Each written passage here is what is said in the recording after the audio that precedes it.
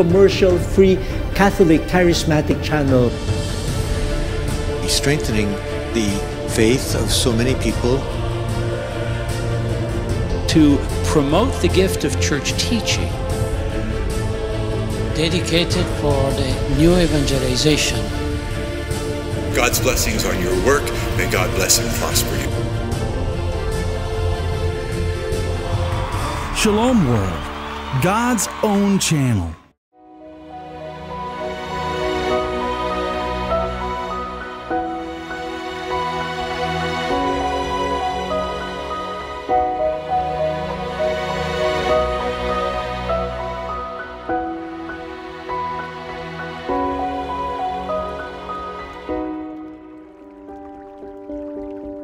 Blessings to all of you. My name is Father Peter Jankowski, Father Pete. I am the pastor of the second oldest church in all of Northern Illinois, St. Patrick's Church in Joliet.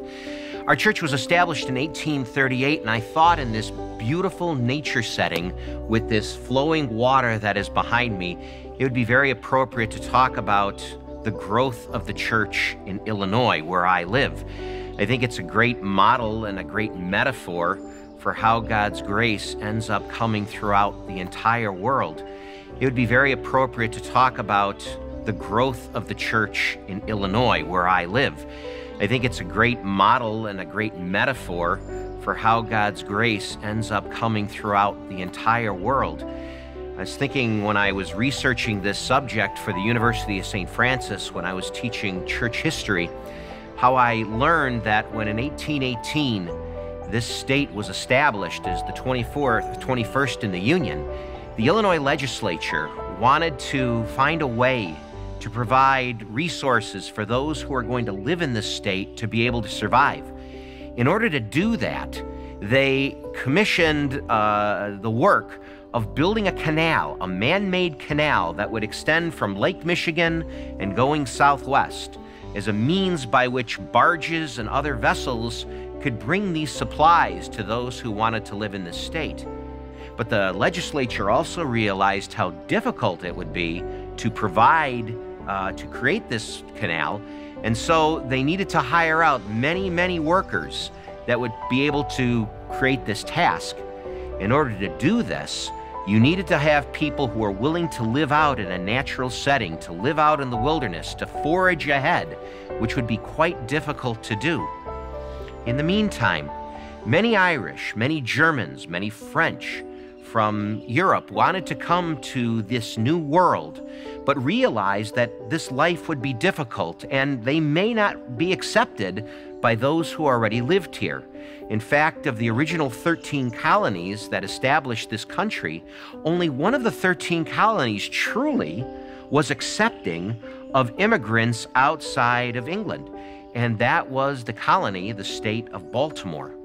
The second Lord Baltimore, who governed the colony in his name, decided that he was going to be a welcoming governor. He was going to welcome those from other states, from the Catholic tradition. He was going to welcome them into his colony to tell them that they truly were people of love, people who were going to be accepted.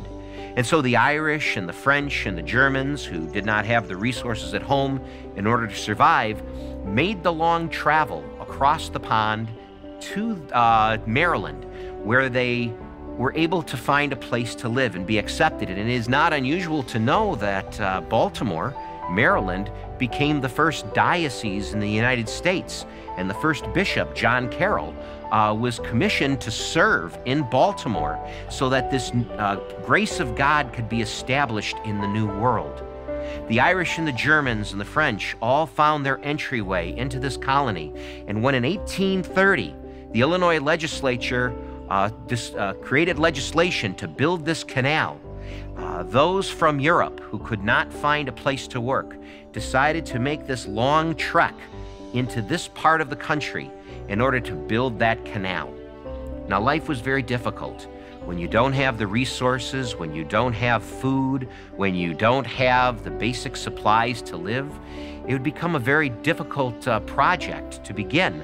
But these immigrants, They wanted to establish themselves here. They wanted to begin a new life, and they needed help. They needed assistance in order to make this life possible.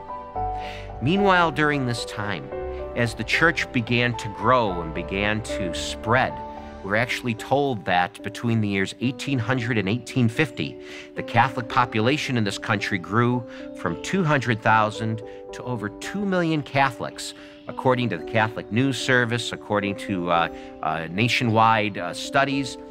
It became so large that the need for priests to serve in this area became paramount. At that time, there was a diocese established in the city of Vincennes, Indiana. Nowadays, we have a diocese called Indianapolis. In Vincennes, Indiana, the bishop at the time, Simon Gabriel Brute, he was assigned to serve all of Indiana and the eastern third of Illinois, including Chicago, which wasn't established as a diocese until 1843. Gabriel Brute needed so many priests to help, and there were so few at his disposal. It is said that he even went back to France to commission priests to come over to assist him in this good work, in this good ministry of serving souls in the area. One of those priests was an Irishman named John Francis Plunkett. Francis Plunkett was from Ireland, who came to this new world because he knew that God's grace needed to be spread in this country, in this state. And so Bishop Brute commissioned Father Plunkett to serve here in this part of the world. But he was alone. He was alone. There were not many priests that were able to assist him. So in the 1.5 years that Father Plunkett was here in Illinois, he established over 24 parishes in this community, from as far north as Bensonville, far south as Kankakee, far east as the Indiana Barter, far west as St. Charles. He built these parishes so that the people who were building the canal, the people who chose to live here, would not feel like they were alone. It was said through the historical records that I had investigated that he would even have to carry a bullwhip with him, because not only were there no clergy in the area, but there were also no police, no law enforcement. So Father Plunkett wore many hats during his ministry. He lasted for 1.5 years. He started so many parishes and he offered so much love. But 1.5 years into his ministry, Father Plunkett, in the middle of the winter, while riding a horse, fell off his horse when he hit a tree branch, and he died, and the people were without a pastor. Bishop Brute sent a second priest to come and serve at St. Patrick. His name was Jacques-Maurice Saint-Pelay, a priest who ultimately served as the second bishop of Vincennes, Indiana.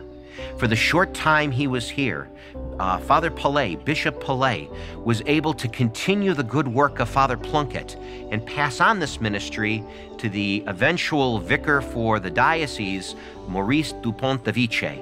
Maurice de Pontevice served this parish until 1844, and during his time, he continued to minister to the 24 parishes that made up this area. The parishes began to grow.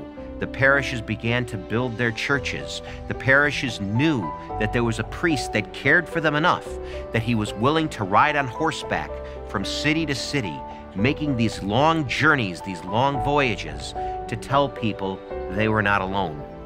Father John Inglesby was assigned as pastor of St. Patrick's. He lasted here for 6 years. Father Inglesby was from New York. And when he came to Illinois to become pastor of St. Patrick's, he was just newly assigned a priest, newly ordained a priest in 1844. And as a gift, he was given a church bell by his friends over in New York. That church bell served as the only means of communication in the city of Joliet at that time for people who did not have police, that people did not have fire departments. It was the only means that people would be able to communicate with each other was with that bell. Father Inglesby lasted in Joliet for 6 years, and as was said, he wanted to travel west to minister to those during the time of the California Gold Rush. When he left, it was said that he wanted to take the bell with him. And as story goes, the people were so enamored and so attached to that bell that they had placed a guard at the base of the church tower to make sure that that bell would remain in Joliet to protect the people. The next pastor, Father George Hamilton, had the daunting task of splitting the parish in two.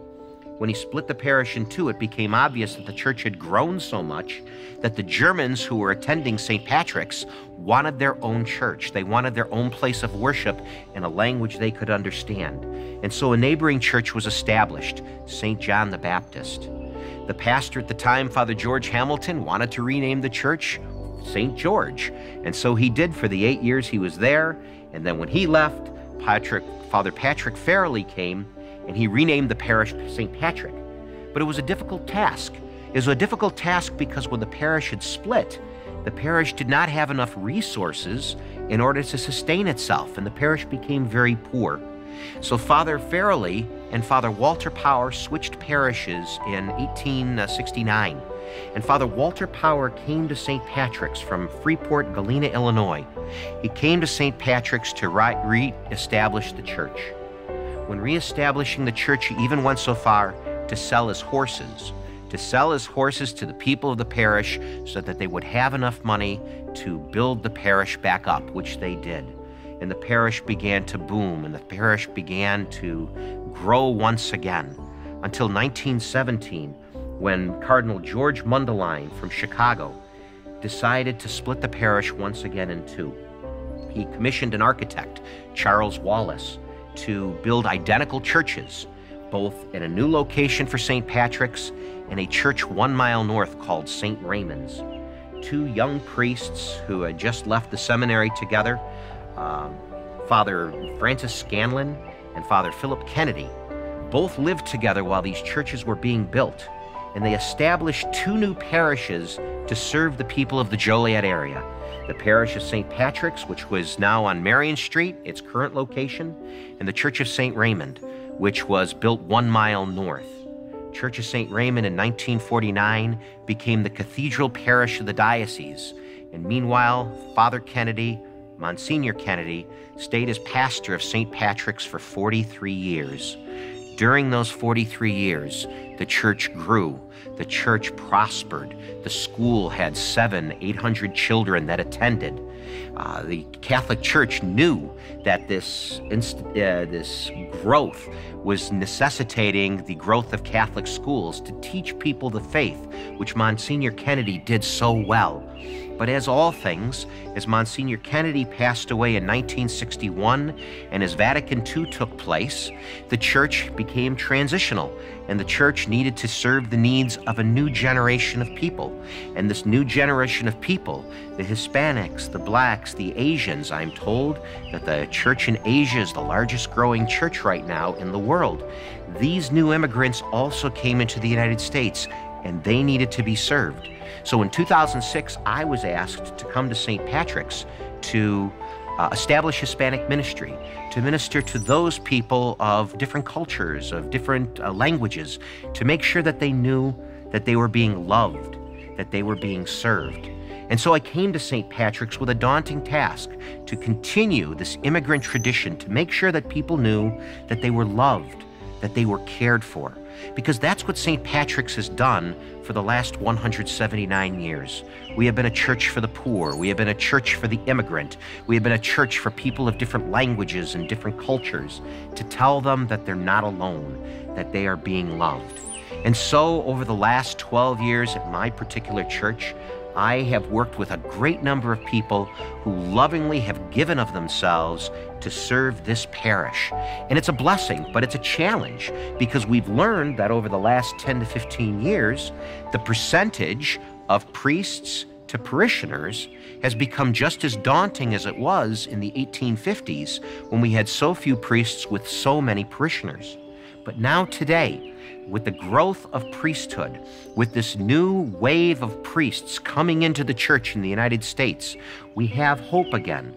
We have hope again, knowing that the church can continue to grow, And the blessing that we have in the United States is that in so many different parts of the country, we have such a growth taking place, but there are so few priests, which is so important for us to keep promoting priesthood and religious life, to continue telling people that we have those in our communities, those of the next generation, that are willing to serve.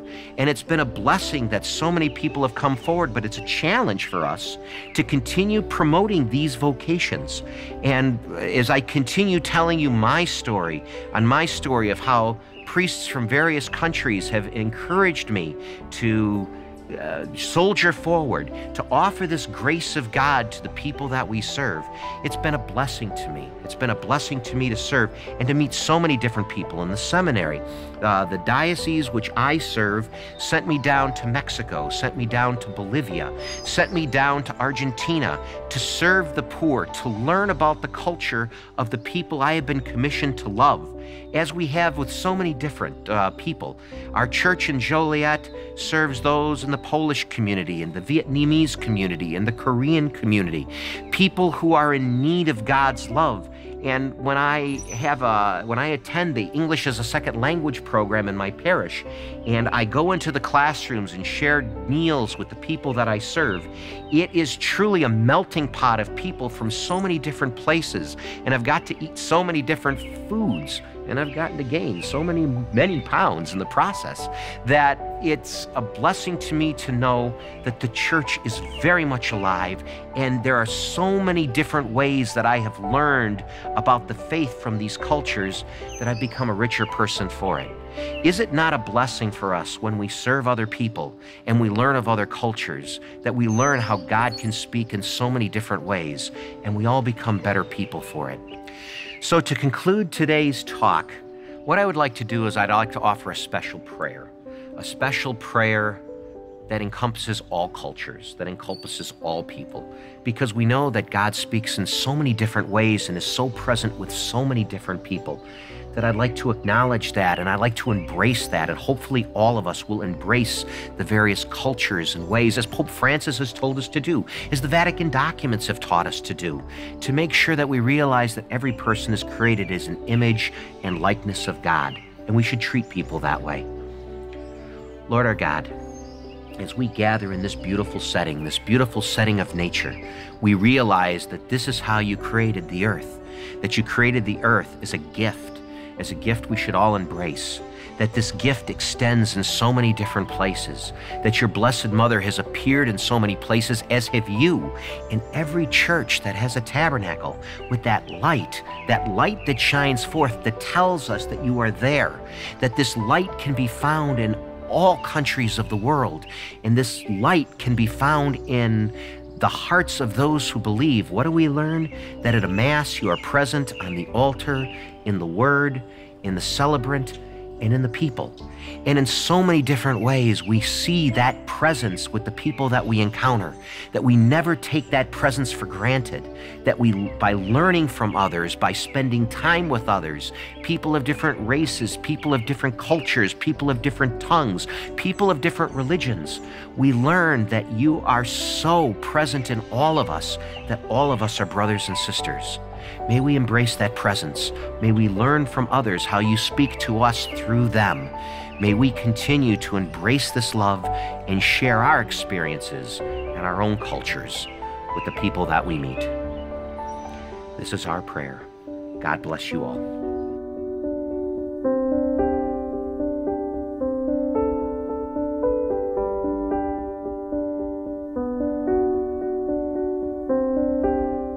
Shalom World TV coming to Europe and coming to England. That's fantastic, so that we can get the message of the good news out to people. I think many people of all ages, particularly young people, are searching. They're looking to hear a message in their language in a way that they can understand. And good Catholic media can serve that wonderful purpose of getting that news out there and encouraging and challenging people to find out a little bit more of the story of Jesus, which sadly so many people do not know or have forgotten.